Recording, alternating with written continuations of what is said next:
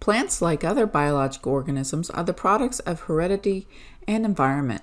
Trees growing in a natural environment develop a form and structure related not only to their genetic makeup, but also to the multiplicity of environmental factors to which they are exposed over a period of time. A tree that develops in a dense stand within a forest will have a narrow crown and a tall, lean stem due to crowding and limited light within the stand. A tree that develops in an open area will have a broader, fuller crown with a stem of greater caliper and taper. Trees growing in a nursery also develop a form and structure related to the stresses and environmental factors, climate, moisture, soil, nutrients, and light imposed upon them by nature. Plants in a nursery can also be modified in their development by various cultural practices such as spacing, staking, pruning, chemical applications, planting, digging, and by a host of biological modifiers such as disease, insects, vertebrates, weeds, and human beings. It is important to keep in mind that the goal of modifying plant growth depends on the specifications of the client. The uniform trees with single, straight trunks and full canopies specified for many development projects would not be desirable for the more naturalistic landscapes that are growing in popularity. I'm Dr. DeBusk, and this video will discuss shoot modification through staking and pruning, water modifiers, chemical modifiers, and modification by light. Spacing affects the growth and development of plants in the nursery. Plants produced either in the field or in containers to be sold as specimens must be spaced far enough apart so they can grow in an unrestricted manner. If they are spaced too closely or allowed to remain too long in high-density plantings, they will become malformed and may be unstable for many markets. With sapling trees, whether grown in the field or in containers, there is a tendency to overlook the importance of spacing. At close spacing, the saplings tend to grow taller, but the lower foliage is shaded and tends to drop off. Staking and pruning are strong modifiers of plant form and structure. Because they are closely related and interact with wind, they will be discussed together.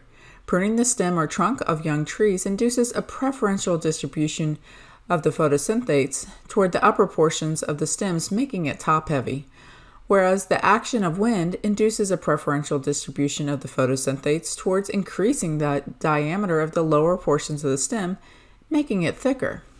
Staking young trees has a tendency to promote growth of the upper portion of the stem to the detriment of the basal portion.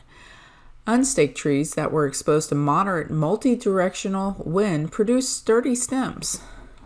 One objective in producing shade trees in a nursery is to develop a straight, strong leader. For most species, this can be accomplished by allowing the saplings to sway in the wind. For some other species and for budded clones, it may be necessary to support the sapling temporarily by staking. This is especially true if the growing sites are exceptionally windy or the primary winds are one-directional.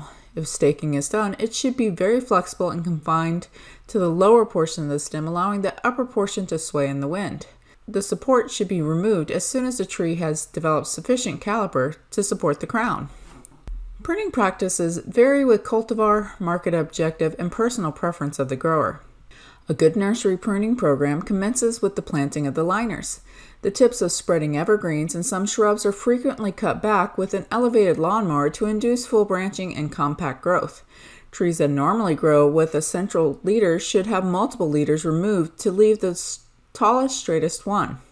In addition to developing good stem structure for trees, pruning young plants in the nursery is done to improve the crown structure. Then the crown will reduce the weight and wind resistance during the early life of the young trees, thus aiding in stem development. Branches that join the stem at narrow angles are weak and should be removed if they are not absolutely necessary for the overall form of the trees. Branches selected for the main scaffolds should form wide angles, 30 to 60 degrees, to ensure that they will withstand stress when they are older. In more vigorous species, it may be necessary to head back branches that grow more rapidly than others to keep the crown in balance. If the tree has 2 or more buds per node, a desirable practice is to remove all but one of these buds. This encourages the maintenance of a single leader. Coniferous evergreens are pruned and sheared either to enhance their natural form or to correct malformations in growth. Most large conifers require little pruning. Double or multiple leaders may need to be removed periodically. Rapidly growing pines are best pruned during a flush of growth, the candle stage, to ensure the development of terminal buds. Evergreen shrubs, for example junipers and yews, will often require 2 shearings during the growing season to develop into dense plants. Choosing the time to prune is often affected by other operations within the nursery. Because pruning is very labor-intensive, it is frequently done when there are people available. There are other factors, however, that impact the time of pruning, such as stage growth, the market objective, and also climate. As a general rule, it is best to do major pruning before the stage of most active growth because wounds will heal most rapidly at this time. Maintenance or correctional pruning, however, can be done at any stage of growth without adverse effect. In the first year of potting or planting in the field, rapidly growing shrubs may need frequent pruning to establish a well-structured compact form. Likewise, the first 2 to 3 years after planting young trees is the critical time for establishing the basic structure of the plant. A final shaping is often desirable a few weeks before sale to enhance appeal and value of the plants.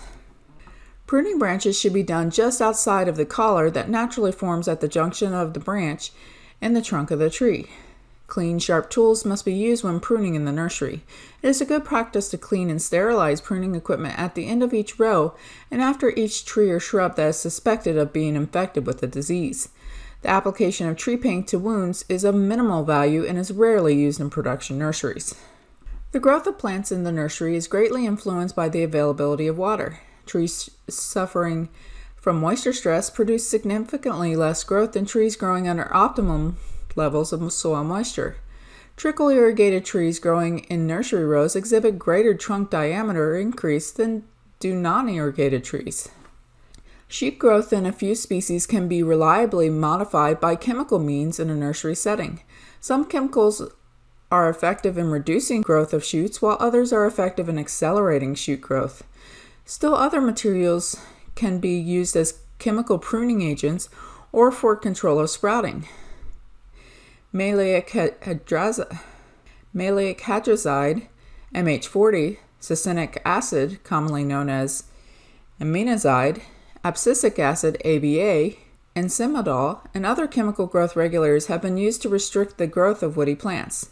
Gibberellic acid accelerates the growth of some species of woody plants. Selected fatty acids can be used as chemical pruning agents, whereas the ethyl ester of naphthalene acetic acid has been used to inhibit sprouting following pruning and suckering of some grafted and budded plants, for example crab apples. However, most of the chemical modifiers should be used with caution. Only products that are registered for a specific use should be used, and they should be applied only according to the product label on a limited number of plants as a trial. As a general rule, plants that have hairy leaves and distinct internodes respond better to growth regulators applied as foliar sprays than do plants that have waxy leaves or enclosed growing points.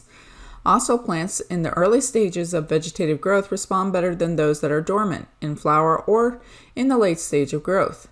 Foliar applications should be made when the temperature is between 60 and 80 degrees Fahrenheit and the relative humidity is high, 50% or greater. The chemicals should remain on the foliage for at least 1 hour to ensure effective penetration. Some materials are emulsions and must be carefully mixed with water to produce a stable mixture. Emulsions should be applied as a fine mist uniformly over the entire plant. Excessive applications must be avoided since large accumulations of the emulsions can girdle stems of tender plants. The best response on woody species has been when the chemical was applied as a fine mist, when the plants were in the early stages of a flush of growth and the new shoots were 2 to 4 inches in length. Sprouting at the base of grafts can be successfully inhibited in nursery stock by a single spray application of naphthalene acetic acid ethyl ester, NAA ethyl ester, when applied at the concentration of either 0.25 or 0.5% to the base of the trees just prior to bud swell in the spring. Light intensity and photoperiod can modify the juvenile shoot growth and development of seedlings of many woody species. Long photoperiods produced by extending the natural day length is approximately 16 hours with supplementary low-intensity light, 100-foot candles, or by breaking the night period with a brief period of light that will cause many species of the plants to remain vegetative. However, all other modifiers, temperature, moisture, and nutrition must be maintained at optimal levels. It is also possible to increase growth of some species by shading. Many herbaceous perennial plants also respond to a combination of photoperiod, day length, and to vernalization, cold temperature. In conclusion, hopefully you learned how nursery plants can be modified to create a better product through actions such as pruning and staking, watering properly, applying chemicals, and manipulating the light.